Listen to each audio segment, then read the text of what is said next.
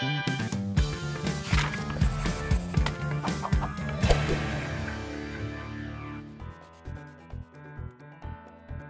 Tales from the Flipside family. I told you we were going to have some guests, and boy, do we have a treat for you today.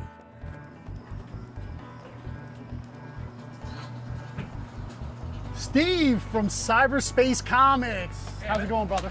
Welcome to the warehouse, man. Thanks, man. Come on in, check this out, man. It's amazing.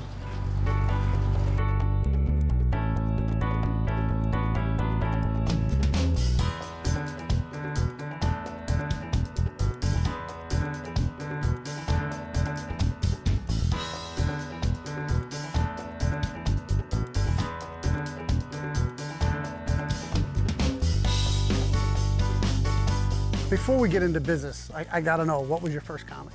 It's actually more than one.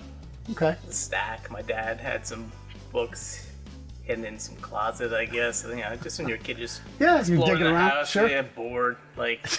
And there, he just had this whole stack of books, and I was like, "Those are interesting. What's up with that?" And some were old. I Yeah. had like a Fantastic Four 8 in there, Ooh. and some were new. Like, not that I knew at the time. I Right. had no idea how comics came Worked. into being. They just magically were in this closet.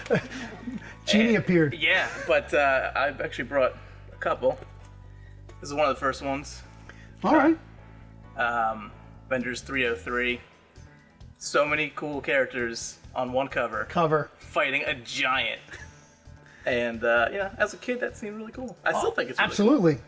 You know, so many bright and colorful characters. And I was like, what's that? Let me check this out. That one, and then this one was probably my favorite for the time. Oop, that's not it. This one. Okay, we got Thor 412 versus the Juggernaut versus the Juggernaut with the New Warriors. Warriors. Yeah. And as a kid, that was cool too. You know, you got kid superheroes. that was a big deal. So I was hooked, and to be honest, these grabbed my attention more than Fantastic Four 8.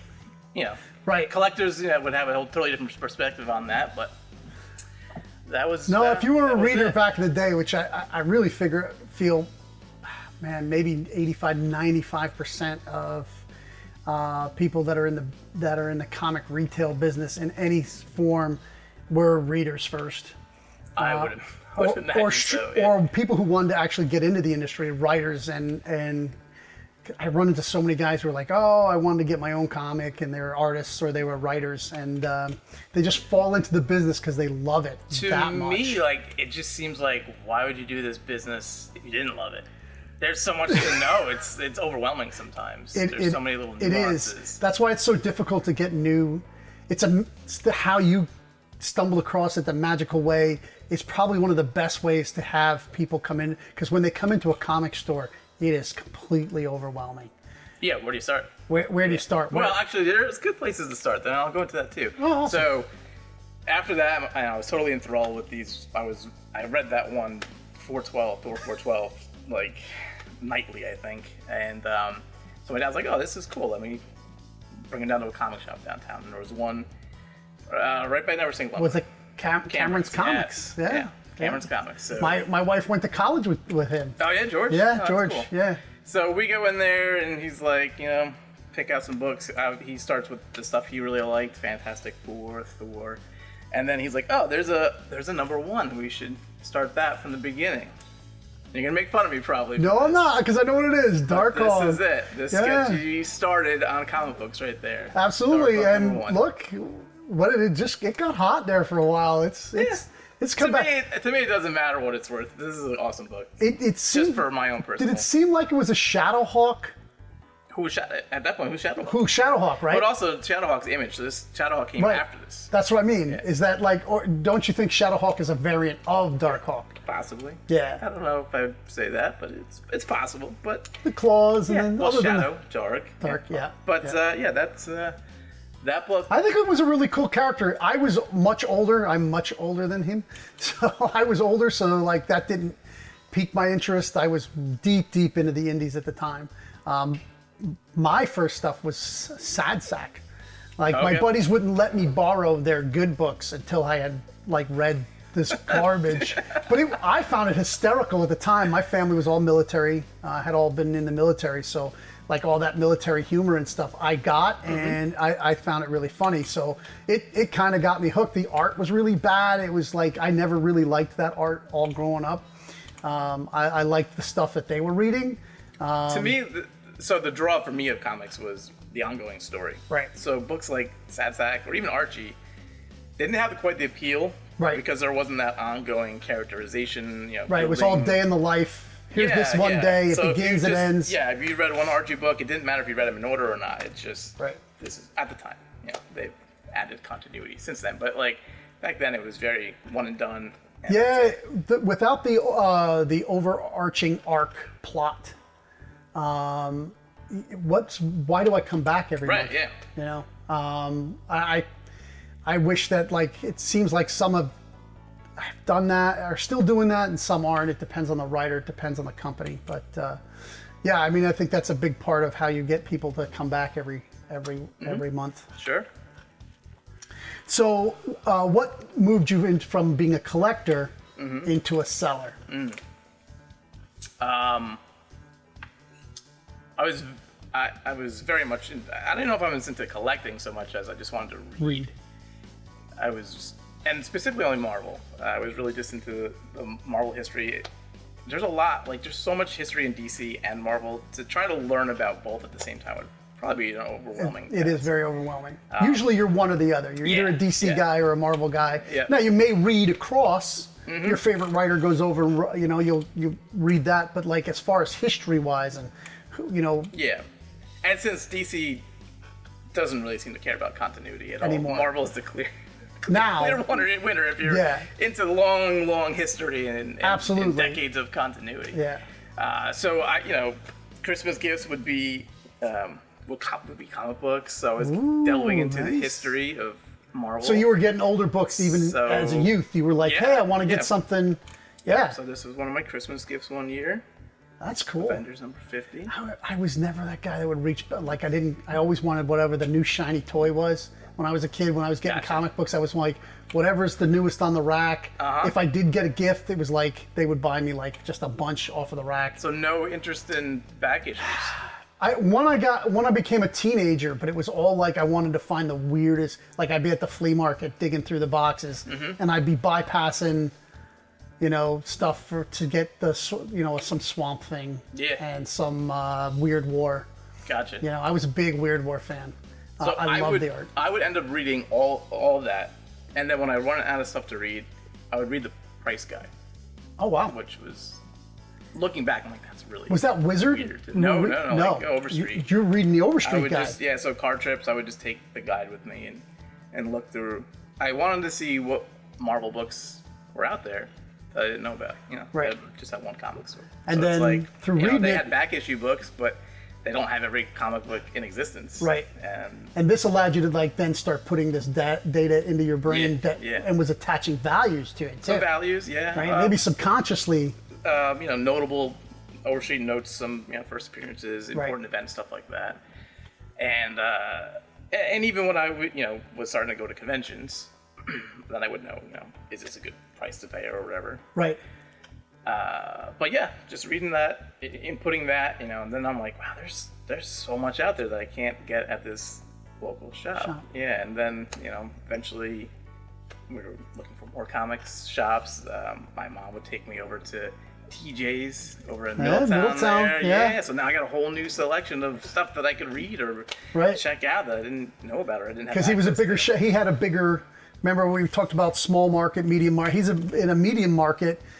Maybe even to large market over there in Middletown, New York. And so he had a lot more subscribers, so he was able to buy a lot more different books. He could buy a lot more. He had a lot of back issues. Yeah, he had a lot of access to collections. So I would be, checking that out. And then, when the internet came out. Yeah. And eBay in 2000, I was like, wow, there's so much on here I could check out that I don't know about. Right. Or, that I knew about from reading the price guide, but had never seen made available to me. Right. So then I'm, scooping up magazines, because you never saw magazine-sized Marvels Yeah. in the shops around here. No, no. Tales of the Zombie, Vampires. Any of that black and white stuff, Yeah. I still almost have I've only seen a few. Owning a shop, I've gotten none in really? 7 years. I get a lot of magazine size, but really the black and white horror stuff. Savage Tale. Yeah, there's so many interesting Yeah. things that I was like, wow, there's. I've gotten a bunch of the Conan stuff.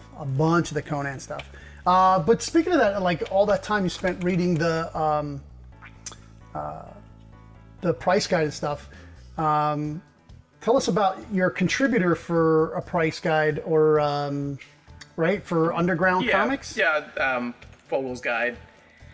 Now, I'm not that familiar with that guide. And, tell us a little bit about it. Sure.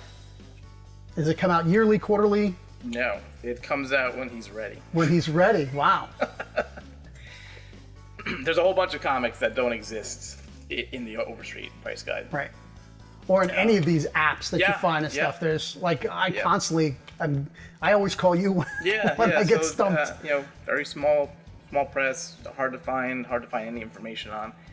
And I get them in. Self-published stuff? Yeah, I get them in. So a lot of them went to multiple printing, so it's very hard to distinguish what printing they are.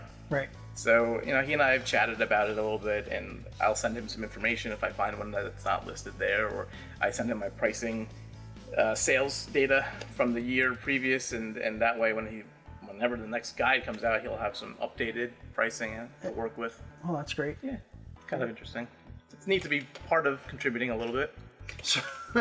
So then you were collecting more and more. Yeah, and so when did you reading more and more? Yeah. What moved you into selling them? So you discovered eBay. Yeah, I did, and I remember buying Daredevil Volume 2, Number 1.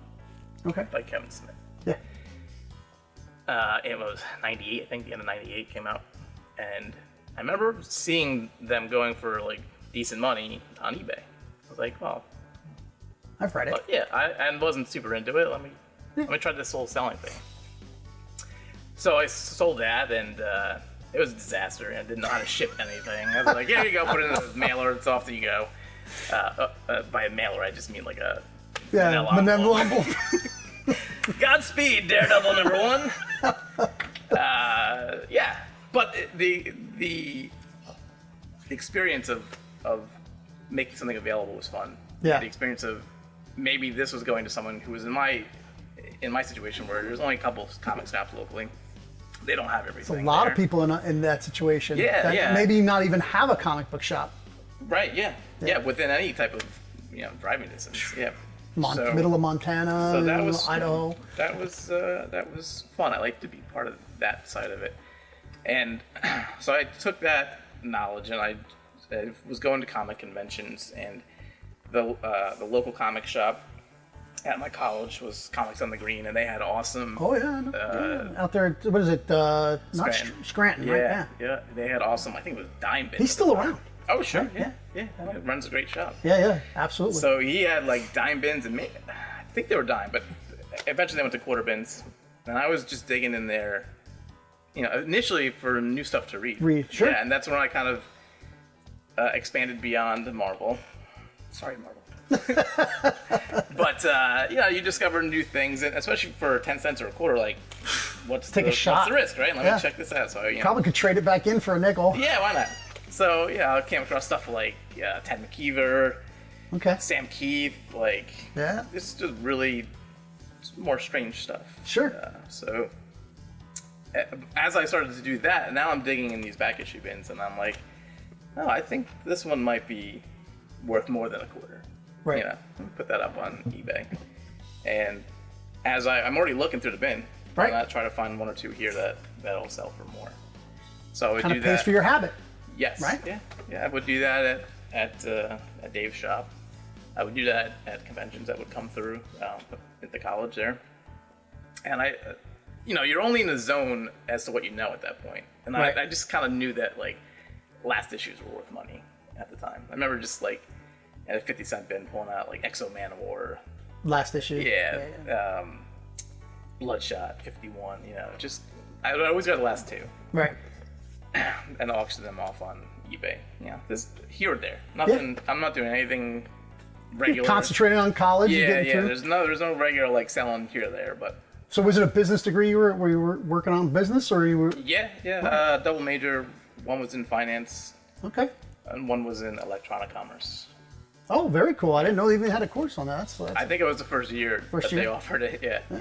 So I'm like, oh, selling online is kind of a cool thing. Perfect. Yeah. And to me, especially in the early days. Yeah.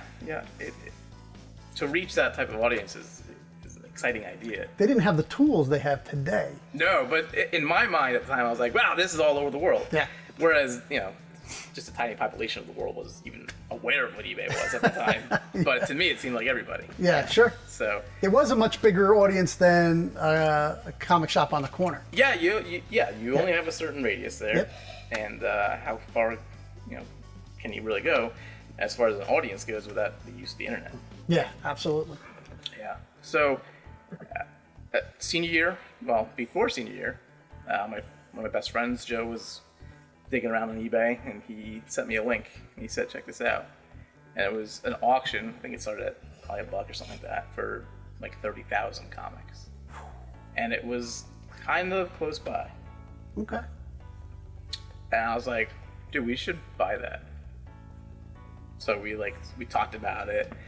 We set a budget of what we think would be a reasonable price to invest in 30,000 unknown comics. Unknown comics, sure. Yeah. We got to drive out there. We got to rent a truck. box truck. Yeah. A lot of them I buy, so the truck has cost me more than what I paid. Truck and gas. Yeah, especially these days. Yeah. Back then, I don't think it was exorbitantly expensive for us. Right. But I think we were in for $1,000 a piece. Wow. 30,000 comics for $2,000? Yeah. All told. That's truck. Yeah, around that mark. Yeah. And then whose house ended up? Because there was no 6,000 square foot warehouse back then. My dad was very kind to us and let us store 30,000 comics in the basement. Awesome. And we worked on it all summer. Just like back there, sorting station was just endless sorting. Right. So much work to make sense of it. But it was exciting back then, right? When you you would hit a book. I didn't know what they were. It wasn't like, hey, there's a $500 comic, because we had so much to learn. Right. But yeah, the just seeing all them laid out was exciting, was fun. We were collectors, readers at the time. He was doing Sandman, trying to pull out, like you say, it funds your hobby. It funds Absolutely. Your interest. And then you can fill out your reading too. Is like, if you started something, like I read Preacher from issue 3 till it ended. I never got 1 and 2 until I opened a shop, and I finally read 1 and 2, and it did not disappoint. It was a great series. But that's the thing is that I would sometimes find 10 at a flea market or a yard sale that would fill in. I didn't buy it all, even though when I started at number 3. Things come along when you're an adult. You're working, you don't get down there, the shop closes, you move on to another, I have to move on to another shop. Yep. By the time you get your stuff in, you're like 3 months behind or whatever. So yeah, I was digging, I was still trying to fill in my storylines, read all the X-Men and Spider-Man and Avengers that I didn't have already. So it was a cool opportunity to get a bunch of back issues at a very reasonable price. It's unbelievable. But then came the task of, all right, what do we do with the rest of this stuff? So, now, did you start a company? Did you do an LLC? No, this is just let's get rid of these. Just like you're doing a yard sale, but the yard sale on eBay. Mm-hmm. Right? Yeah. Book by book. The deal was, since I knew a little bit more about values, right, from reading the price guide, that I would do the work of selling singles or some runs, stuff like that, and then the bulk would have to be offloaded by him. And the other reason was that we didn't want one person selling. We didn't want one account doing good books and bulk. Right. Because we thought at the time that it gave you the impression that, oh, the bulk is just going to be garbage. Garbage. Yeah. So he's doing bulk on his end. I'm doing singles on my end, and we're just keeping track of spreadsheets of what stuff sold for, and just keep. So you were creating database. Yeah, from the get. I guess, minimal one, but even from the get, you're getting some sales knowledge.